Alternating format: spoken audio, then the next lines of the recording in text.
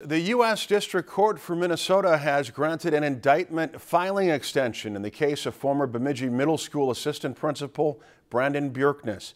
That's according to federal court documents filed today that also show that the prosecution is preparing a plea bargain for the case. Bjerknes is charged with federal sex crimes, including child pornography.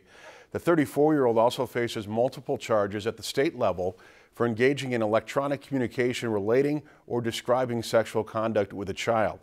On June 13th, a joint motion between Bjerknes' defense attorney and the U.S. attorney was filed to extend the government's indictment deadline.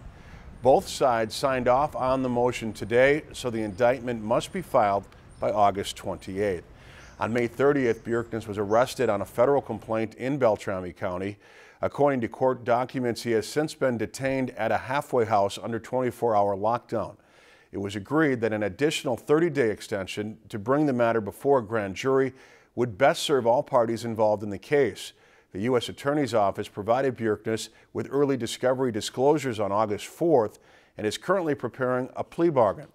Court documents show both parties agreed that a plea bargain would save substantial resources while allowing Bjerknes to promptly resolve the matter and reduce his potential consequences.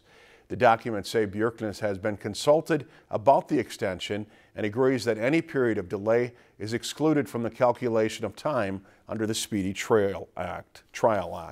If you've enjoyed this segment of Lakeland News, please consider making a tax-deductible contribution to Lakeland Public Television.